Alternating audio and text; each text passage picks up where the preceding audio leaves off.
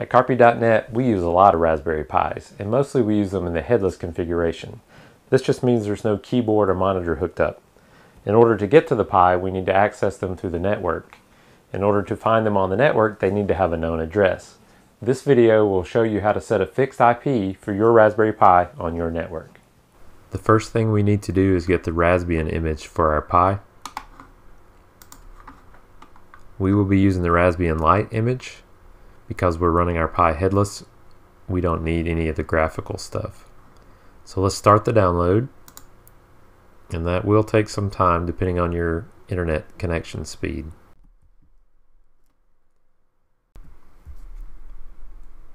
Now I'm doing this on Linux, but if you're using some other operating system, check out the installation guide on the raspberrypi.org website.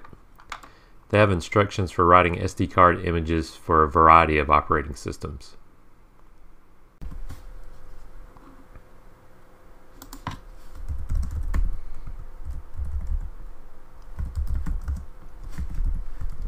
The Raspbian image is zipped up. I'm going to unzip it, and that'll create a file that ends in .img.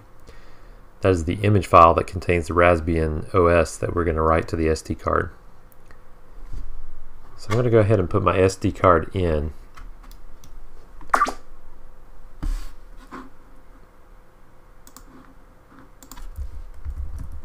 We can see where the SD card is mounted by running dmessage. On my system, it mounted under as MMC BLK0. Also, I had a partition on this SD card, so it auto-mounted, so I want to make sure that that's unmounted before I move on.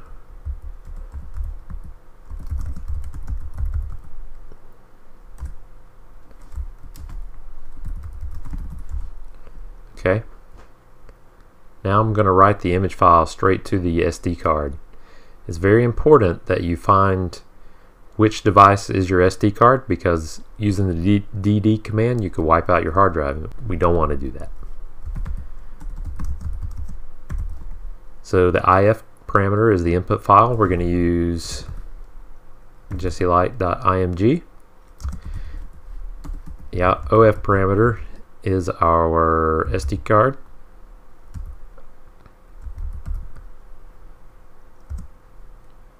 And I'm just going to specify a large block size. Let's try to speed things along. Now this will take some time.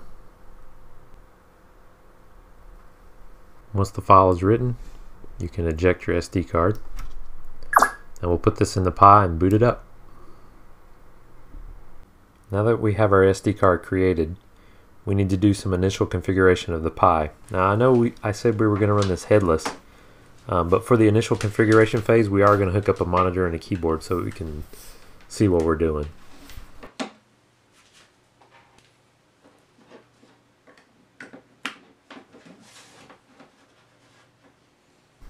Once those are hooked up, we're just going to boot the Pi.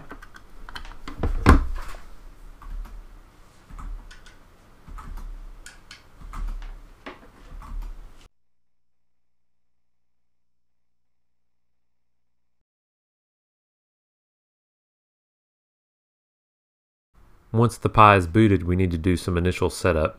So we're going to log in with the default username and password, Pi and Raspberry.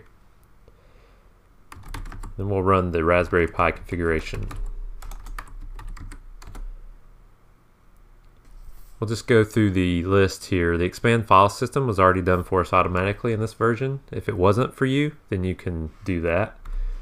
We do want to change the user password because we're going to run this headless and it's going to be sitting on our network, and everybody knows the default password. So we're going to make sure we change that.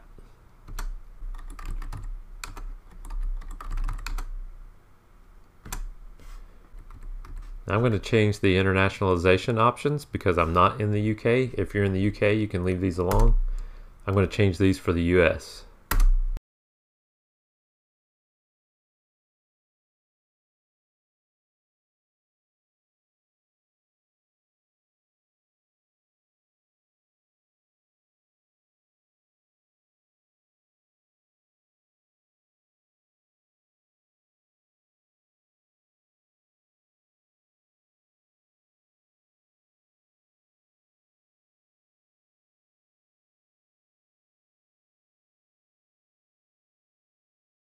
Okay, the final thing that I'm going to change here is I'm going to turn SSH on because we want to be able to access this over the network.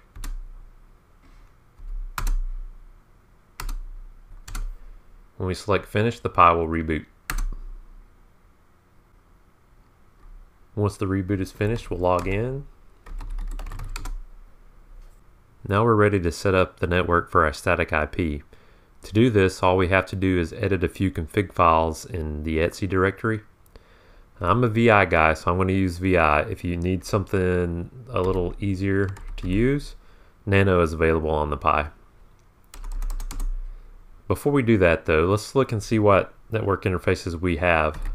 ifconfig-a. You can see this is a Pi 3, so I have ETH0, that's the wired interface, and I have WLAN 0, that's the wireless interface. We'll go ahead and set up both to use the same IP. First file we want to edit is etc dhcpcd.conf. There's some stuff in there already. We're just going to go to the bottom and we're going to add two sections, one for ETH0 and one for WLAN 0. Start with ETH0.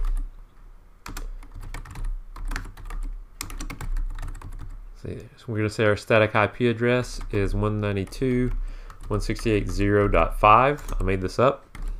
And the net mask is 24, which means 255.255.255. Now these could be different for your network. The router I'm using uses 192.168.0 for its LAN side.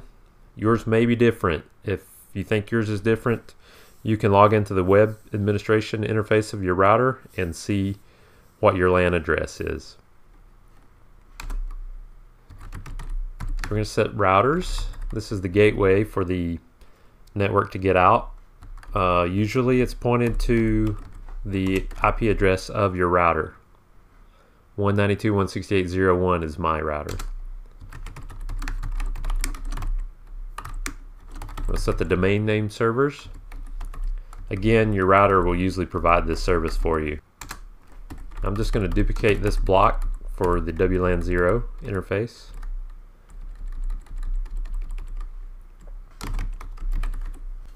Okay, I'm going to save the file and exit.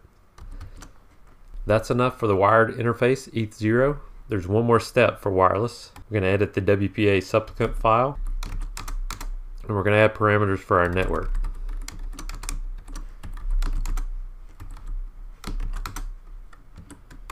Set your SSID. This is typically your wireless network's name.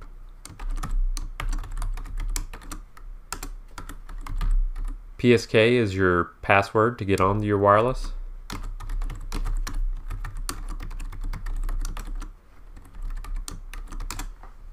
And that's it.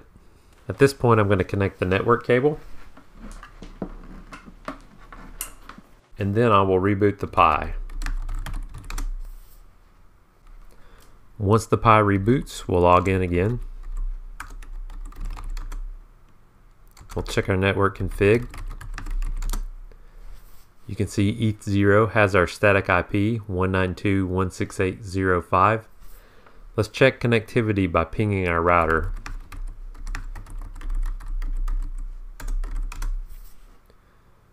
You can see we received 2 replies. That's good. Let's check DNS by seeing if we can ping somewhere on the web. And that looks good as well. At this point, we can remove the keyboard and the monitor and truly be headless.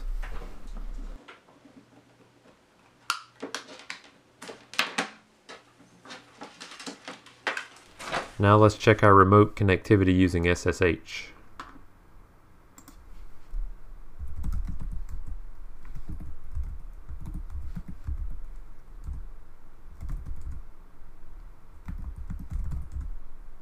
And we're in.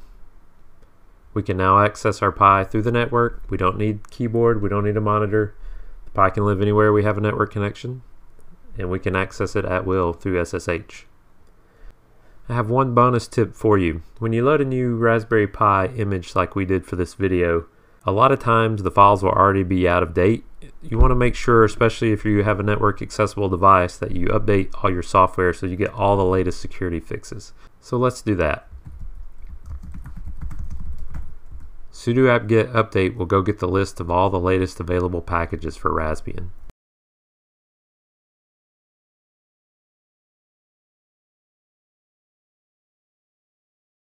Sudo apt-get dist upgrade will upgrade your Pi to the latest packages.